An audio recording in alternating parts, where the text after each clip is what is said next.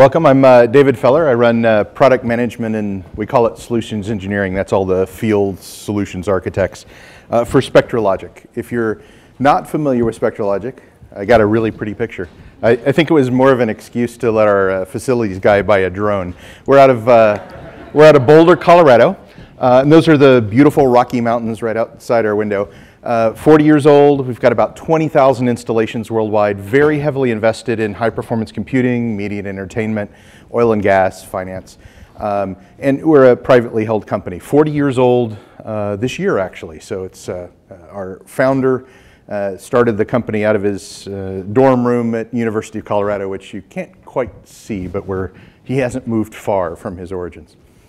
By the way, it doesn't look like that right now. It's completely covered in snow, and my wife is really irritated because I've now missed the 4th big snowstorm of the year, and she's shoveling the driveway without me.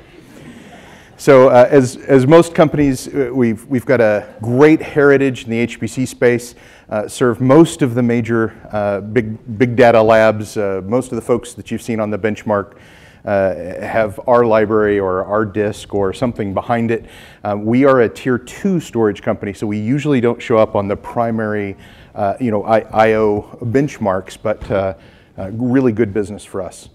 We're going to talk about 2 or 3 specific installations and some of the issues that they've run into, some of the solutions, and in fact, what are the hints as to what does that mean for HPC in general? Where are things headed? And what can we take from some of these more recent installations? But just as a quick overview, what are these products that we are offering to the customers so that you'll know what they mean when you see them on the diagrams? We are traditionally a tape library company. We've been doing that for a long time. It's been a great business. We make all the way from small units. You start with 6U, 40 slots, all the way up to the Big Daddy here that, or Big Mama, either way, is more than, that's probably really bad, over 2 exabytes in a single machine and very fast. We can get up to 300 gigabytes per second or so with clusters of these, so very impressive machine. We also do disk storage. These are just bulk NAS, so it's tier 2 bulk NAS, CIFS NFS. Low cost, starts at 10 cents a gig or so, but it's really an amazing product. It's a ZFS underneath with FreeBSD. So you get an enterprise grade storage product with a very simple interface on top. But a lot of what we're going to talk about are some of the new trends in HPC that are around sharing or around multi-site. Installations like CERN and others have showed us that sharing your data center, distributing your data center is really critical. How is that really being done? It's being done by overlaying typically an object store on top of a traditional archive system underneath, and we'll talk about how those pieces work. I just show this because it's cool. The main machine starts at 3 frames all the way up to 44, holds over 53,000 slots, over 2 exabytes of data. And why is it cool? It's actually a robot. There's 2 robots inside, and as we all know, robots are cool, no matter what. And we put great pictures on the front, so they become kind of the center of a data center tour frequently. There's some of them we're allowed to show. We just did a couple for some of the atomic research labs, and whatever it is, picture they put on the front was classified, and I can't show it to anybody, but it's an amazing picture. So let's talk about a couple of installations. This one's actually a few years old, but was one of the first ones to jump into what I would consider some new trends in HPC that are really fascinating. So this is NCSA out of University of Illinois up in Champaign. It's a Cray installation for the compute cluster, but behind it, there's a pretty significant archive, 4 of our big Tfinity machines.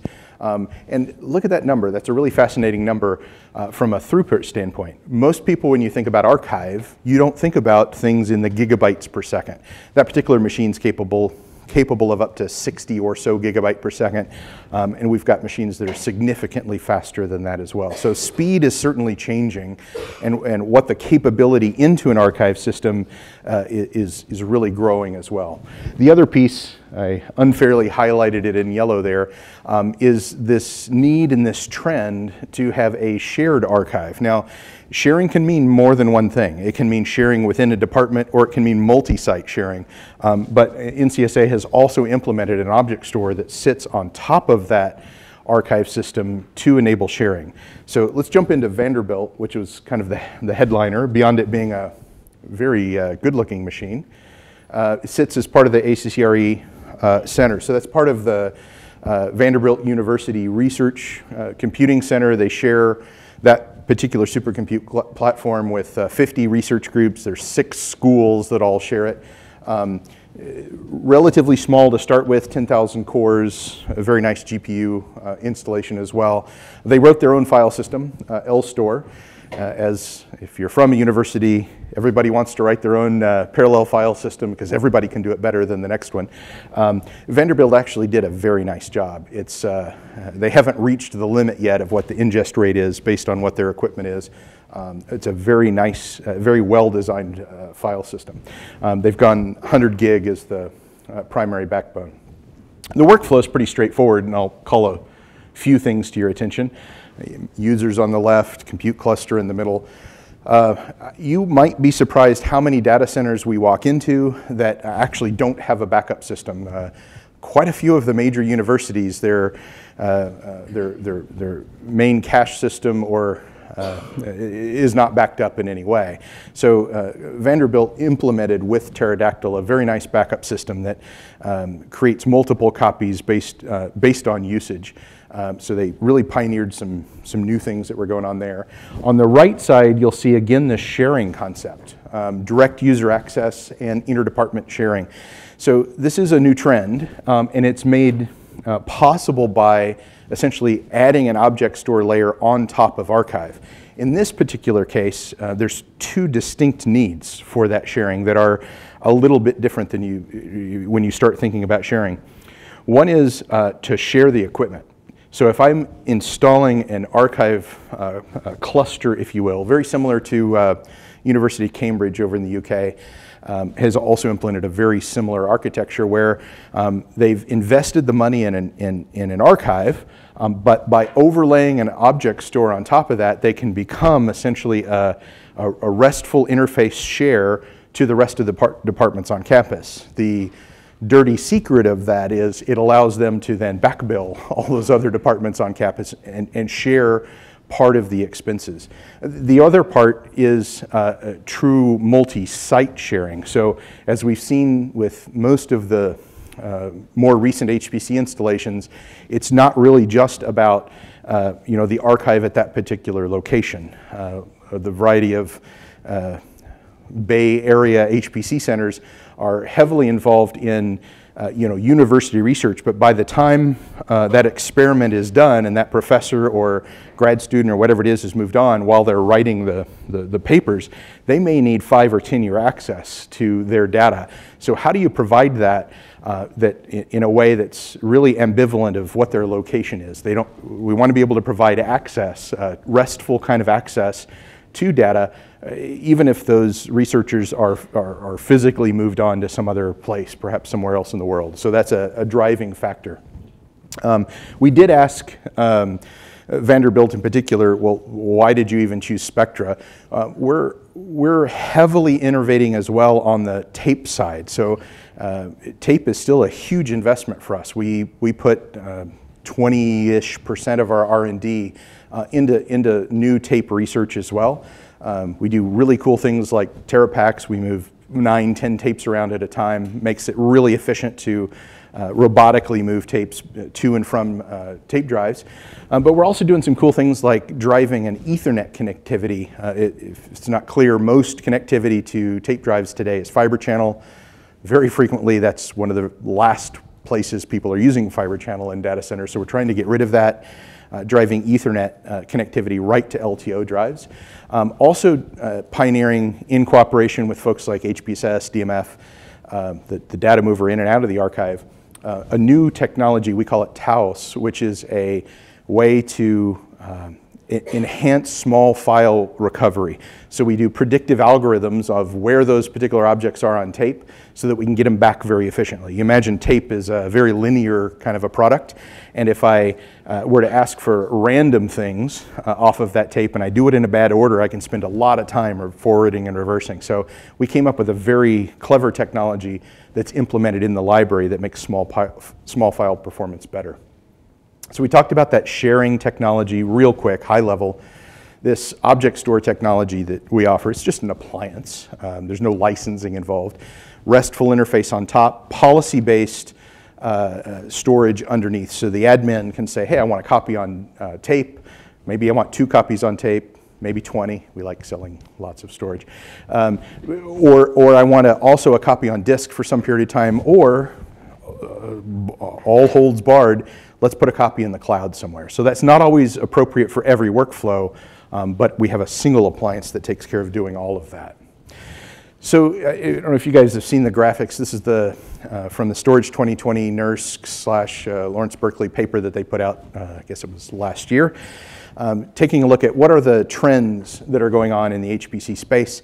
This is actually their implementation of 4-tiered approach, which absolutely gives the best bang for the buck from a trade-off of performance and cost. Nobody yet has invented anything that is the top performing storage product that's also the lowest cost, so hence the tiers. But tiers are problems. It's a lot of manual labor, it's expensive, and as we all know, HSMs don't always perform quite as advertised. So having multiple tiers causes us all troubles. So I think what the industry is headed towards, and we agree with the paper and have seen evidence of this, you'll see these in the examples that we went over before, is that the number of tiers that are being installed in the latest data centers is coming down. So it tends to be 2. High performance file system, POSIX interface, something that's really driven for performance. But a lower tier, we call it a perpetual storage tier. It's essentially the lower level archive. The paper calls it community storage, campaign storage. But a lower tier, and there's new characteristics in these lower tiers. One of them certainly is speed. So as we have less tiers, I need those tiers to perform better. So we're driving into performance that is in hundreds of gigabytes per second capability for that perpetual tier, while at the same time providing a really unique opportunities for sharing. And that's typically done because it's an object store or RESTful interface underneath. And I think you'll see that replicated over and over and over in the more modern data centers. So I'll leave you with a few straightforward predictions. We actually write a state of storage paper every year. I'm pretty sure it's on our website, but talk to the guys at the booth if you want a copy. That goes through what's getting stored, how much is getting stored, disk, tape, flash, what's the balance between them, and what are we really seeing as far as trends go. Really, really high level. I don't know if you guys have seen the IDC number of, they claim by 2025 there'll be 160 zettabytes of data. Yes, we're not going to store it all. That's just ridiculous. Processing, dedupe, all the great capabilities out there means we don't have to store that much data. Doesn't mean storage isn't a great market. Tiering essentially will continue. There'll be a lot of multi-site sharing, a lot of cloud assist technologies. I can't tell you how many places we've walked in and they said, oh, the cloud is not for me. I will never use the cloud. My data, it's not ripe for the cloud. And then the next time you go in, they're using the cloud, right? So the really interesting part, our vision is that the cloud is good not just for storage, but for those processing pieces to allow cloud assist as well. So the cloud is going to make your local data center work better, more efficiently, and be more easily monitored. So you'll see lots of great products coming from a variety of companies that address that. One of the last things in the middle, if it's not clear, tape continues to be a really good business, certainly for us. All of the more recent HPC installations, it's either us or IBM, typically in those installations. And tape continues to be a really great cost leader. The lowest cost right now is a technology called LTO-7M. You get 9 terabytes on an LTO-7 cartridge, and it works out to about $0.25 penny a gigabyte. So that's a very compelling number. Drives a lot of purchasing decisions one way or other based around that. But air gap is another big thing. This whole concept of how do I protect my data, how do I make sure that malware and things don't affect me? Well, the only way to truly do that is to have an offline copy, and tape certainly provides that. In this paper that we write, we're looking at what the overall costs are. You've seen a lot of flash presentations today and what the future of that technology is. We're expecting flash costs to come down by half in this calendar year. driven certainly by technology. You saw some really amazing things today and how we stack up Flash to make it more efficient, but also just by supply constraints. So we're expecting that to be quite the breakthrough and allow Flash into some other markets that traditionally it has not played in, for instance, some of the disk markets as well. So we do have a booth over in the other area. I'd love to share more of our insights of where HPC is headed and how Spectra plays there. But hopefully you've seen a couple of interesting things that are playing: faster speeds, less tiers, and a lot more sharing going on between the HPC labs, and we're trying to enable that with our products. Thank you.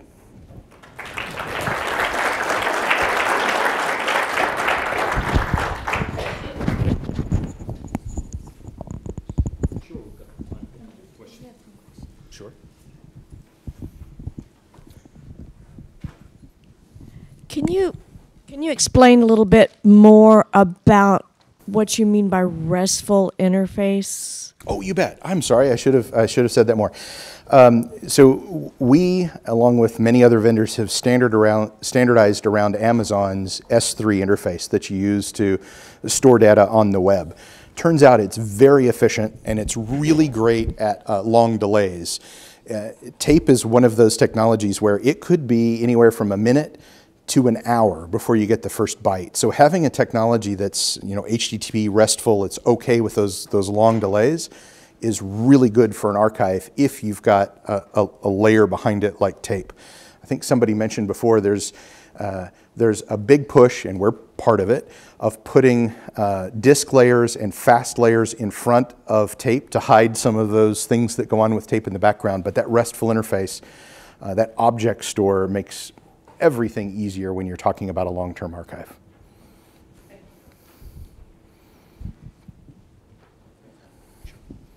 I can't help but ask you about your quarter of a penny a gigabyte.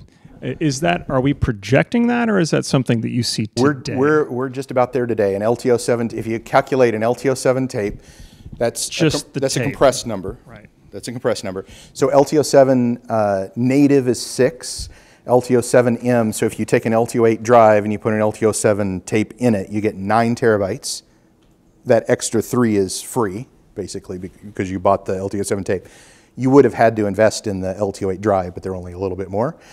And the drives have both compression and encryption built in. So the industry uses a 2.5x compression built in. So 9 becomes 18, somebody do that math for me, 25. So if you divide out, that's what that only is for the actual. It's just for the tape. Okay. Yeah. But if you look at if we look at scale, the cost of the library, the cost of the equipment just almost pales out in comparison to the media cost. So whether you're talking about this, very frequently what we're talking about is the second copy becomes a quarter of a penny.